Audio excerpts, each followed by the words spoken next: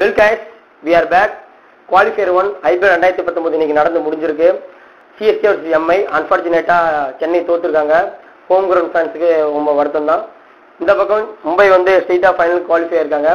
இந்த மேட்சை பத்திலாம் பேசுறதுக்கு முன்னாடி கண்டிப்பா ஒரு பத்தி பேசி ஆகணுங்க. என்னன்னா சென்னை சேப்பாக் கிரவுண்டை பத்தி தான். இந்த சீசன்லயே மிக மோசமான ரொம்ப லோ ஸ்கோரிங் கிரவுண்ட்னா சென்னை பிச்சு தாங்க. அது டோனியை பல இடங்கள்ல சொல்லியிருக்காரு.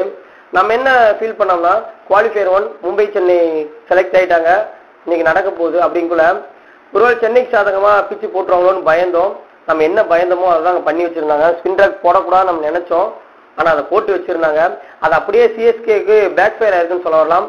ஆனா முதல்ல டாஸ் வின் பண்ணி முதல்ல பேட்டிங் பண்ணது அருமையான ஐடியா. ஏன்னா சேசிங் பண்ணுக்குள்ள ரொம்ப ரொம்ப கஷ்டமா இருக்குங்கிறது உண்மையான விஷயம். தோனி சார் பண்ணது அப்சல்யூட்லி 100-200% கரெக்டான விஷயம். இருந்தாலும் இப்படிப்பட்ட பிச்சை குவாலிஃபயருக்கு போடலாம்னு கேட்டா டோனி சார்ட்டே பர்சனலா போய் கேட்டீங்கன்னா கண்டிப்பா அது வேணாம் தான் சொல்லுவாரு. ஏன் அப்படி பண்றாங்கன்னு தெரியல. இப்படிப்பட்ட மேட்ச் ஒரு 131 ரன் தான் ஸ்கோர் பண்ண முடிஞ்சு அதை சேஸ் பண்றாங்க அப்படிங்குள்ள எந்த சுவாரஸ்யமே இருக்காதுங்க. நீங்க நல்லா பார்த்துதான் தெரியும். சிம்பிளான டார்கெட்டு சிம்பிளா போய் சேஸ் பண்ணி முடிச்சுட்டாங்க. சரி மேட்சுக்குள்ள போவோம். சொல்றது சொல்லியாச்சு. டாஸ் வின் பண்ணாங்க டோனி. ஃபர்ஸ்ட் பேட்டிங் ரொம்ப அருமையான ஐடியா. யாருமே ஃபர்ஸ்ட் டாப் 3 பார்த்தீங்கன்னா பவர் பிளேல 3 விக்கெட்டுங்கிறது ரொம்ப ரொம்ப மற்ற டீமுக்கு பார்த்தீங்கன்னா கொஞ்சம் ஃபினிஷர் கொஞ்சம் நல்லா இருக்காங்க, பிரச்சனை இல்லைங்க. இங்கே டோனின்னு ஒருத்தரை நம்பி டீம் இருக்கனால அந்த 3 விக்கெட்டு ஃபவுண்டேஷன் அமையல அப்படின்னால மிடில் ஆர்டர் தட்டி ஆடுற சூழ்நிலை இருந்துச்சு. அதனால ரன்னே வரல. நம்ம சொன்ன பார்த்தீங்களா ஸ்பின்னு போட்டாங்கன்னு, அது வந்து ரோஹித் சர்மா அழகா கெஸ் பண்ணியிருக்காரு. அதனால ஜெயந்தி அதை உள்ள கொண்டாந்தாரு. 3 ஸ்பின்னரும் ரொம்ப அருமையா பர்ஃபெக்டா அவங்க கொடுத்த வேலையை கரெக்டாக வந்துட்டு போயிட்டாங்க.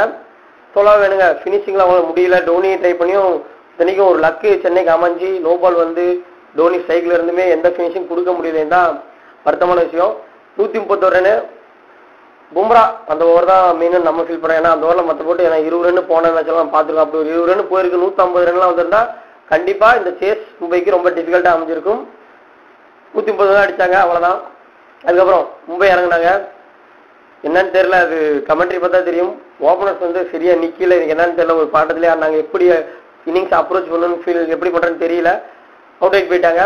சூரியகுமார் யாதவ் நம்ம நாங்கள் வந்து பர்சனல் என்ன ஃபீல் பண்ணோம்னா இந்த மேட்ச் முன்னாடி பேசியிருந்தோம், ட்ரீம் லெவலில் எடுக்கும் பார்த்தீங்களா.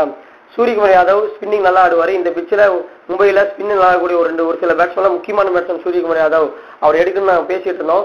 சொன்னபடியே எந்த பேனிக் இல்லை. 71 ரன்கள் 54 பால்ல இவ்வளோ. அதாவது இந்த 130 தான் ட்ரிக்கி டார்கெட்டுங்க. ஏதாவது இது வேணா நடக்கலாம். அப்படிப்பட்ட டார்கெட்டை ரொம்ப காமா ஒரு பக்கம் நின்றுக்கிட்டு இஷான் கிஷன் அவரும் அவரான ரோலை பண்ணிட்டு போயிட்டாருங்க. அந்த இடத்துல பார்த்தீங்கன்னா நீங்கள் 2 விக்கெட் ஏற்கனவே போயிட்டு தூக்கி ஆடினீங்கன்னா விக்கெட் விழுந்திருக்கலாம். கடைசி முடிஞ்ச அளவு கொண்டு போவோம்.